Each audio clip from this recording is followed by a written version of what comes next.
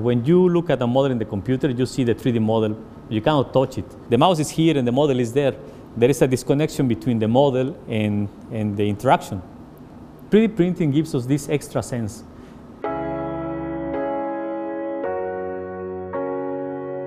I'm trying to understand how galaxies are related to the cosmic web. Galaxies are not isolated objects. They are connected through filaments of gas and matter. This gas is injected inside the galaxies through filaments. We see these galaxies forming stars very early. They are forming many stars, and then suddenly they stop forming stars. But we don't know how this happens exactly. I wanted to identify structures in time. It is very difficult to do this in the computer. With the 3D printing, I can actually take my galaxy and manipulate the object. And I can look around much easier and much faster than in the computer.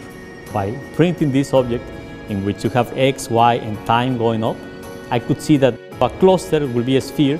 It's like a worm in 4 dimensions. And I can see, oh yeah, there are some filaments that are actually twisting as they enter the galaxy, something that I didn't know before. 3D printing can help us make a physical map of our universe. You could actually take your model and see the position of the Milky Way, all the structures around us. This is what 3D printing gives you. This gives you this extra insight. And it's almost magical.